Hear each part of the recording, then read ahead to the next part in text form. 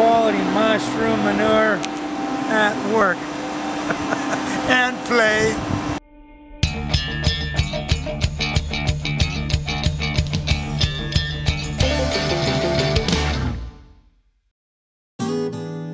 We're running in mush manure today from a local farmer here in South Surrey.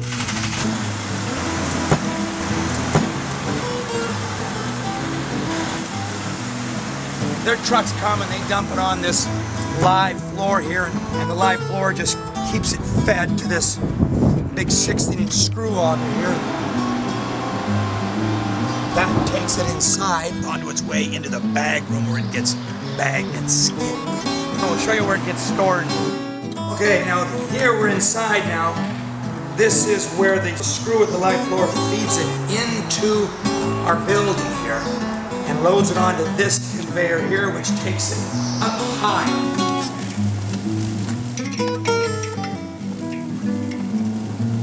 Water is added at this point before it gets up and hits the shredder.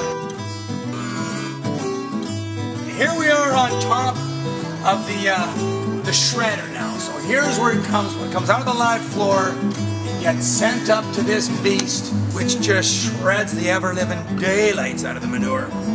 After it's all shredded, it drops down onto the second stage.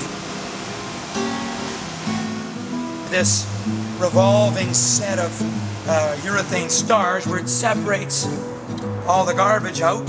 Garbage stays on top, which finds its way out to the garbage bin in the back. The fine material falls through the little gaps onto the conveyor belt, which takes it to the next stage.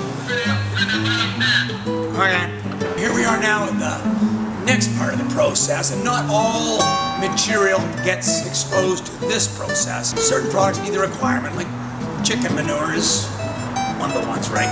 Yummy. It comes in and it can go directly into that big hammer mill there, which cleans it up even further, and then it takes it and blows it into the storage bin.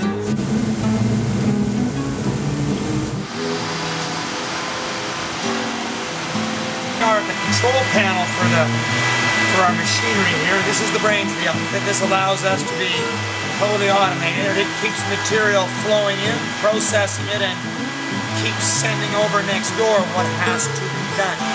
So I'll set it up now and I won't have to touch it again for at least another week. So we are just, now when product starts to get a little excessive in moisture, it starts to muck up. Once it mucks up, it does not want to go through the scale. And how all the industry deals with it is you add wood, ground wood. But wood is very negative in growth products because it has no nutrient value. Our suppliers know that we prefer straw as bedding instead of wood. So they do their utmost to limit the quantity of wood in all our products. And we don't add any wood at all.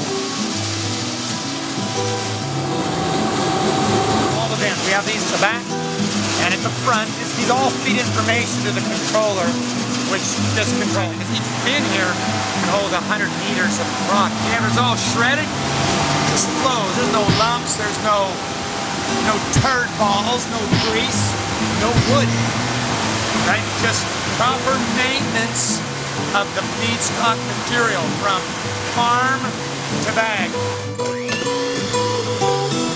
Now over here is the output side of the blender. Now in the blender is where we blend the material and ozonate it. Now we use ozone as a sanitizer. It cleans up a lot of insects, mostly bacteria, algae, fungus, that kind of thing. It basically bleaches the product. Okay, now here, this is where we start sending the material out of the mixer and on its way to the bag room, where's where we work.